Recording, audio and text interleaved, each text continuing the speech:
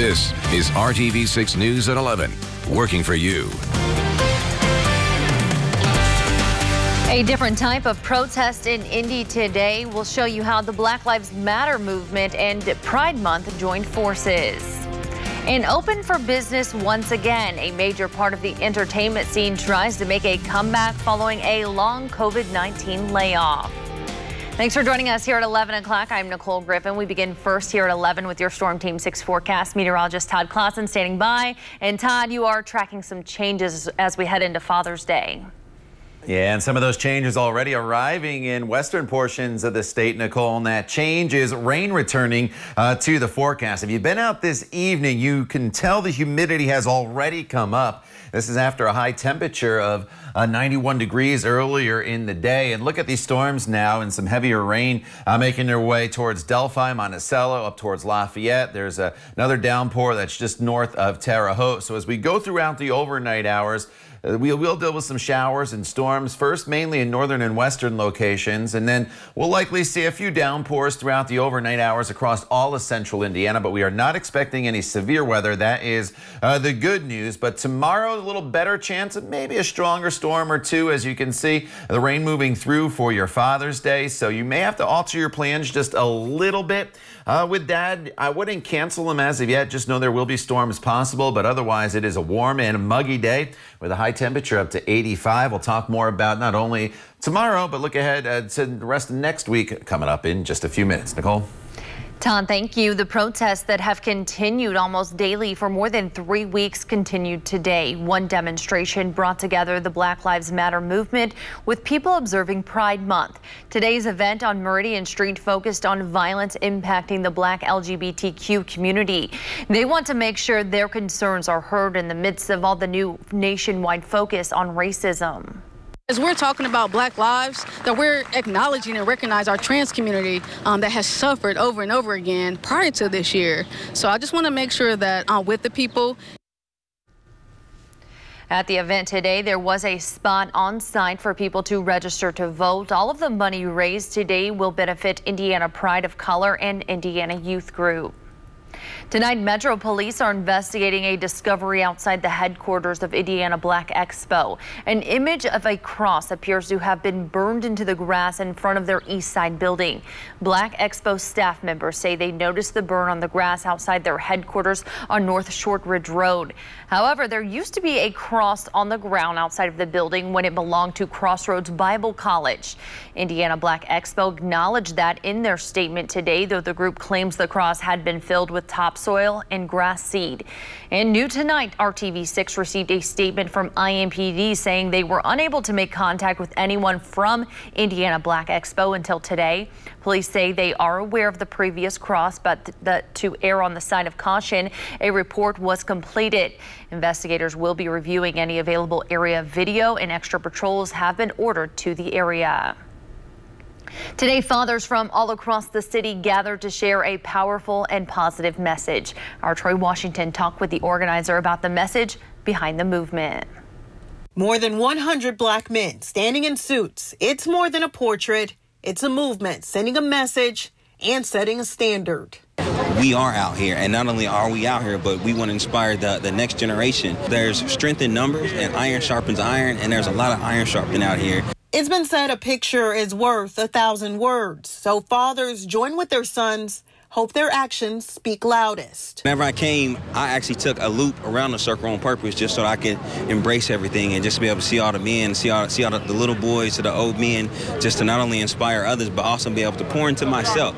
Marvin Smith II took part in the monumental meeting up at the Soldiers Sailors Monument of fathers, sons, and black men who before today may not have even known each other, but now they forged a brotherhood. To let everyone know that we got each other's backs. Whenever we go into our schools, we don't see a lot of black male teachers. We don't see a black male firefighters. We don't see a lot of black male cops. We don't see a lot of black male CEOs. Whenever we're on TV, what we see, we don't see a lot of positive, reassuring black males. So today, that's what the whole purpose of everything was, is just to reassure you that. Sean Kimbrough custom makes bow ties. He's in the business of making people look good. Originally, he thought the photo shoot would include a small group with a loud but necessary message to reverse the negative portrayal of black men. We're fathers, we're brothers, we're men, we're husbands, we're working men.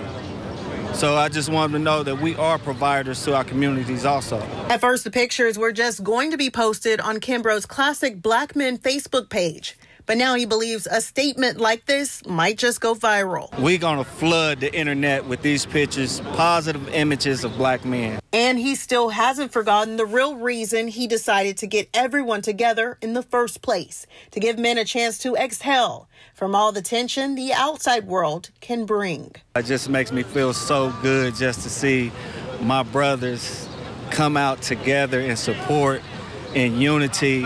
Working for you in downtown Troy, Washington, RTV6. Troy, thank you. While some other states are seeing a spike, Indiana's COVID-19 numbers are holding steady and may even be trending downward. Here are the numbers released today by the state health department. 411 new cases were reported. That pushes the state past 42,000 total cases. 19 new deaths were also reported. However, almost all of those deaths actually took place earlier this past week.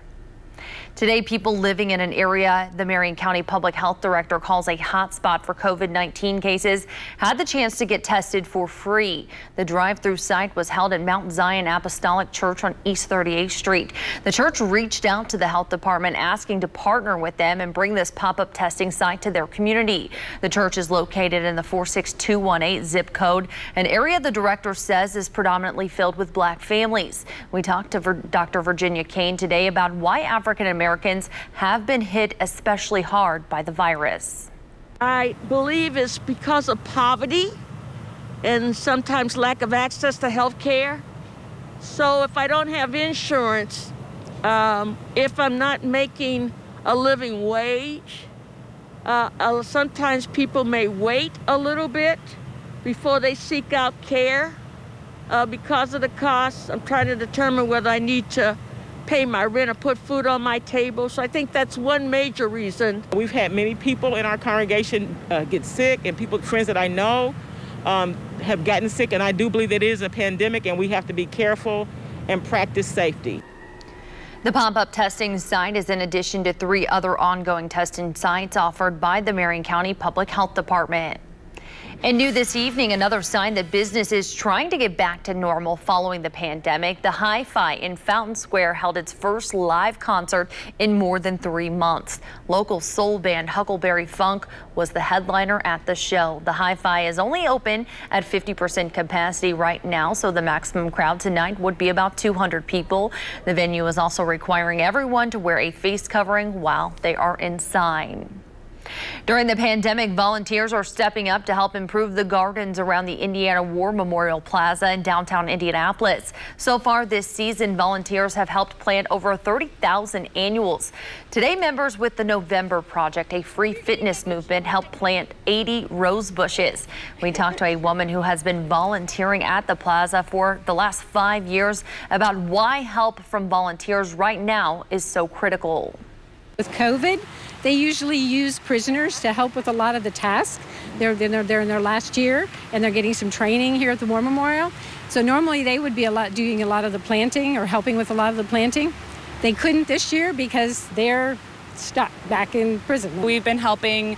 Today we're planting some roses, watering roses, just helping weeding, anything they need help with. They've reached out to us a few times, and we've stepped up and showed up. Volunteers say planting flowers at the Indiana War Memorial is a way to still maintain social distancing while also giving back. You can sign up to volunteer at the Indiana War Memorial's Foundation website. There was a lot of hype, but the crowd was quite a bit smaller than expected. Next, a look at what was supposed to be the first big in-person rally of the race for the White House. A rarity in this summer of the coronavirus, a live sports event in the U.S. We'll show you who crossed the finish line first in what was supposed to be the final jewel of the Triple Crown. Todd.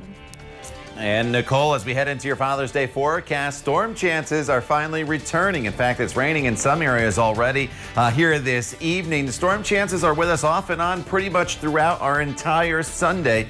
We'll detail it for you hour by hour using TrueCast coming up in just a few minutes. Ahead. This is RTV6 News at 11, working for you. Despite fears that it could lead to COVID-19 spreading, President Trump resumed in-person political rallies tonight in Tulsa, Oklahoma. The crowd on hand appeared to be much smaller than they expected. It did not fill the arena as past rallies have, and an outdoor overflow area was shut down even before the event began. ABC's Karina Mitchell has more.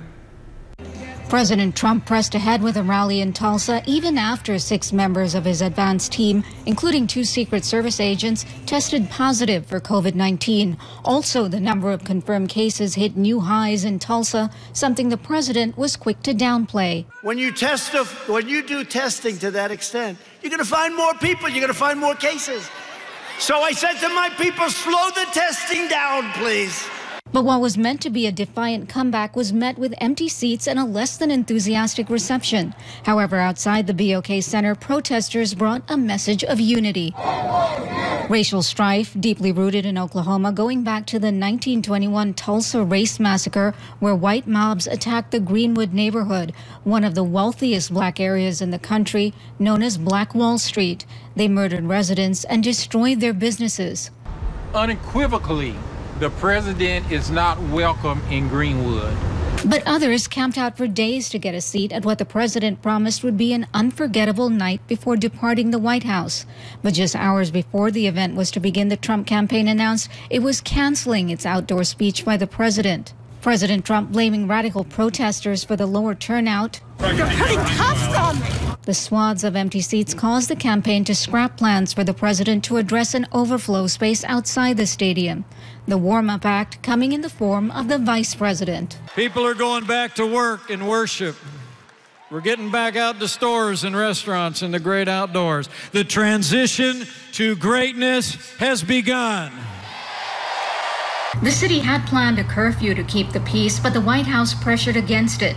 The National Guard on standby as crowds disperse, potentially interacting with police and protesters. Karina Mitchell, ABC News, New York. After refusing to resign, the U.S. attorney in New York has been fired. Attorney General William Barr said President Trump dismissed Jeffrey Berman today. But the president contradicted that statement Saturday, saying he wasn't involved in the decision. Berman served the Southern District of New York, where he investigated several Trump associates. Barr tried to force Berman to resign late last night, but Berman said he had no intention of stepping down. He says he had learned about his supposed resignation from a press release. A ruling today in the case of the United States against former National Security Advisor John Bolton. A judge did not halt publication of Bolton's book against the wishes of President Trump. Here's ABC's Andrew Dimber. D.C. District Judge Royce Lamberth ruling on Saturday that former National Security Advisor John Bolton may move forward with publishing his political memoir, The Room Where It Happened, but saying in taking it upon himself to publish his book without securing final approval from national intelligence authorities, Bolton may indeed have caused the country irreparable harm. In a statement to ABC News, Bolton's attorney says, "We welcome today's decision," but added they take issue with the preliminary conclusion that Bolton did not comply with his contractual pre-publication obligation to the government. Even though the judge failed to halt the book's release, President Trump taking to Twitter Saturday morning, calling today's ruling a big court win, writing, "Strong and powerful statements and rulings on money and on breaking classification were made." The president spoke to reporters as he left the White House on his way to his campaign rally in Tulsa, Oklahoma. I think the judge was very smart and very indignant at what Bolton did. I think it was a great ruling. Judge Lamberth strongly indicates Bolton's hopes of keeping profits from the book are endangered, and he could face criminal prosecution for disclosing classified information. ABC's Martha Radis sat down with Bolton early this week for an exclusive interview. You described the president as erratic, foolish, behaved irrationally, bizarrely. You can't leave him alone for a minute.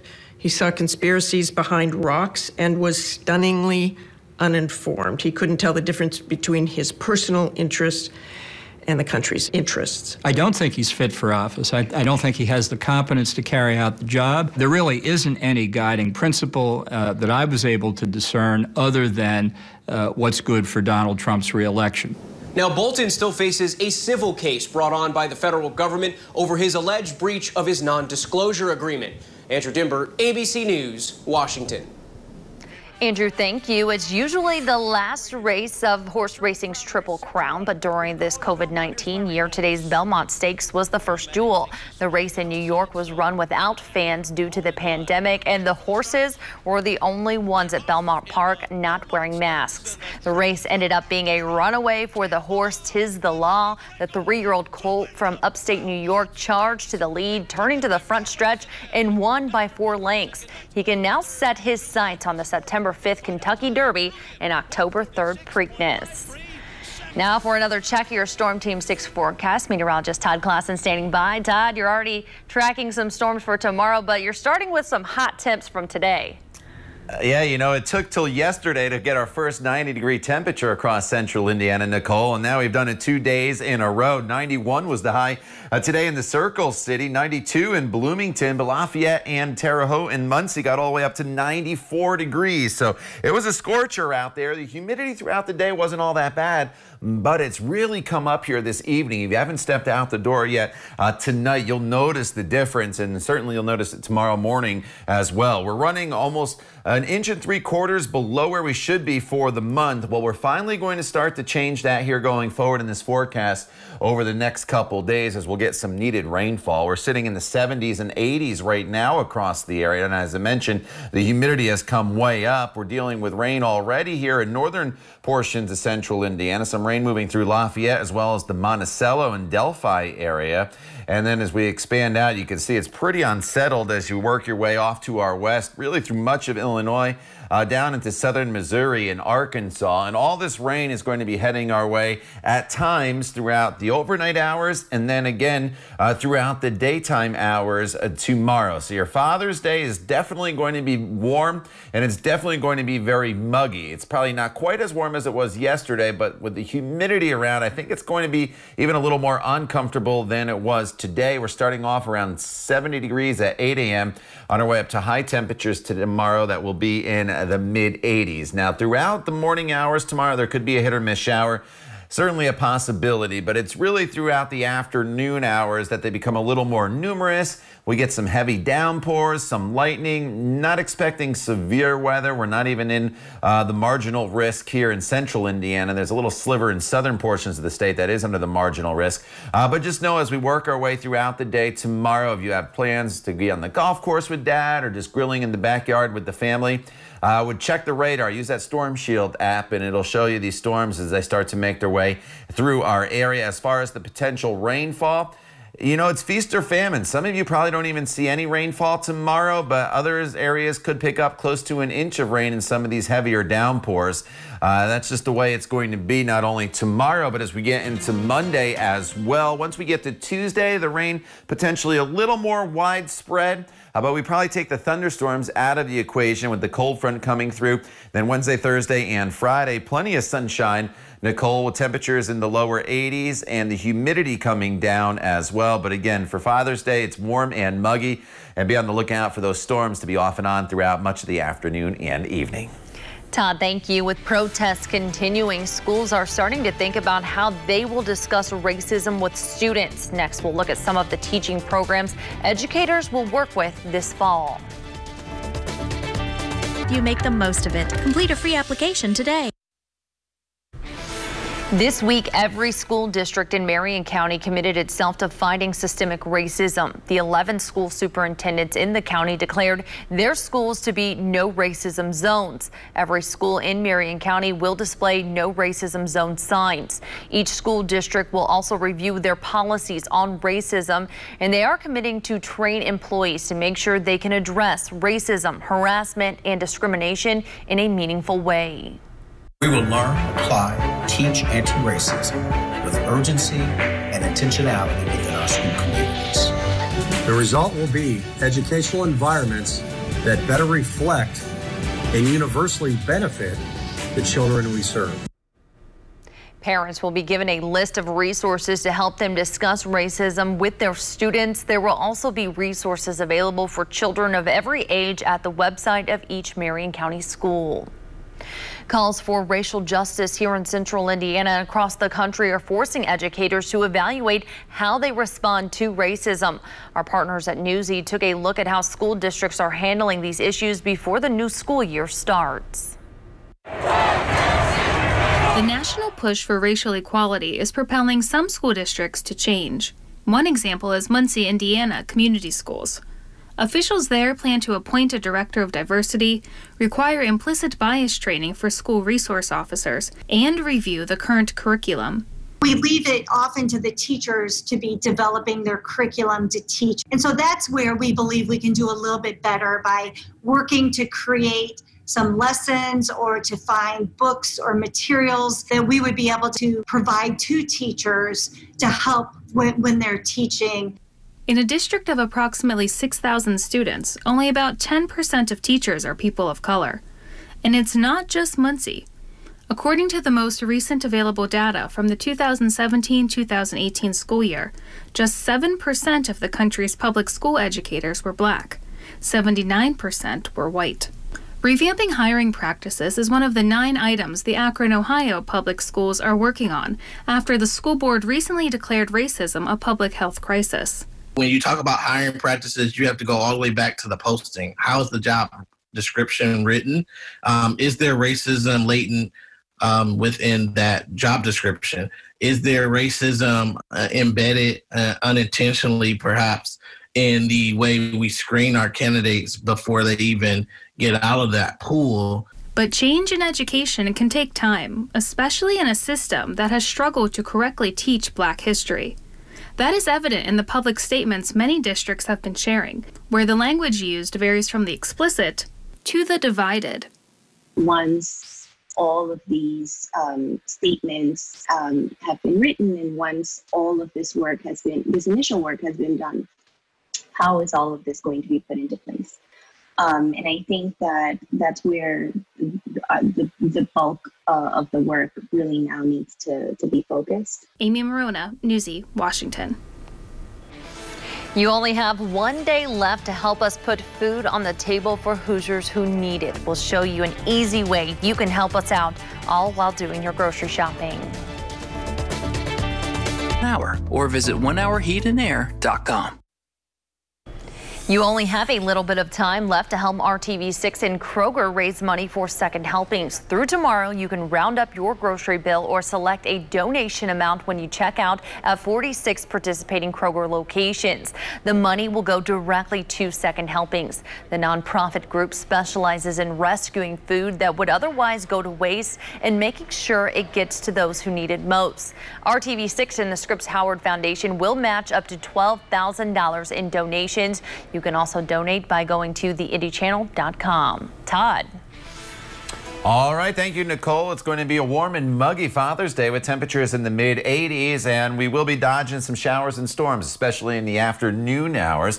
Not expecting severe weather, more showers and storms on Monday and Tuesday. But once that front goes through, a pretty nice stretch of weather Wednesday, Thursday, and Friday with lower humidity, sunshine, and temperatures in the 80s. But again, some scattered storms for your Father's Day plans. All right, Todd, thank you, and thank you for joining us. Have a great night.